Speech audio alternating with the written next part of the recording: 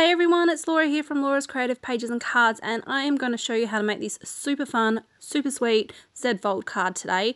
It really doesn't take a lot, and anyone can definitely do this with the minimal of products. So let me show you how to create this just using a standard card from Close to My Heart. So it is super easy, and I love that they fold flat and can be posted.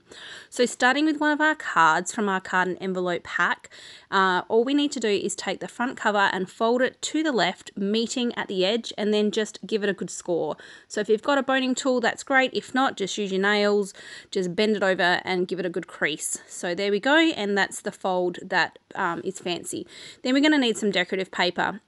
This is from the Sweet Safari, and I just love it. And what we need is one piece cut at 5 3/8 by 4 1/8, and then 2 pieces that are cut at 5 3/8 by 2, and then they're going to get just stuck onto the card. So I've opened it right up, and I'm going to stick each of these pieces in the center of where the score lines and stuff. So there's going to be a little white border all the way around. So again, the paper is from the Sweet Safari. I love this red dotty paper. It's just so vibrant and fun. And so I'm just fitting each one of these pieces onto those little quadrants, and then that will just fold back in where the score lines are perfectly. Right, then the next piece we're going to need is a piece of white cardstock, and this is cut at 4 inches by 6 3/8, and it is going to be scored.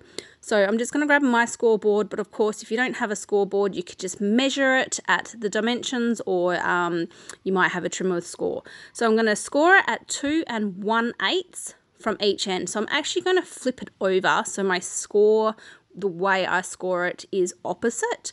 So 2 1/8 from each end, or if you're measuring along, it's 2 1/8 and then 4 1/4.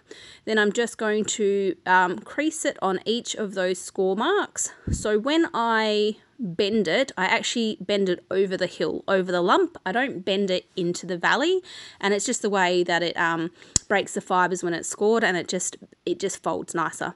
So that's the little Z fold. So that's going to fit into the card like so. So one of the thirds gets stuck to the inside, and one of the thirds gets stuck to the top side. So what I'm doing is just centralizing it on the card.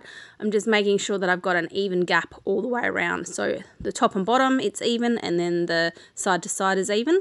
Once I'm satisfied that I have it in the center, I'm just going to hold the piece down there with my left hand, and then on the right hand side, I'm just going to run some tape just along the edge, because it is only the edge that's going to get stuck to the front of the card. So don't go and stick it all over, because it's, as you can see, it's only getting stuck on the edge. And I'm just using my boning tool just to really make sure I've pressed down that adhesive firmly. Now I'm opening it up, and I'm actually going to put tape over this whole rectangle piece here, because this whole piece here is going to get stuck on this inside part of the card. Okay, so just folding that back over, and just again making sure it's pressed down firmly, and there we go. That is the card completely made. Isn't that easy? So easy. Okay, and then all I did for my cards, and obviously it's purely optional, is use this piece of white daisy cardstock, which is cut at 1 7/8 by 3 3/4, and that's what I did all the stamping and embellishing on. Okay, so you can see here that that's the piece that's been added to the center of the card, and then that's where I can write my sentiment, my wishes to somebody. Okay, that is how easy this card is. Super fun, a little bit different, a little bit quirky, and really showcases off any of that beautiful decorative paper you've got hoarding, and really easy to do.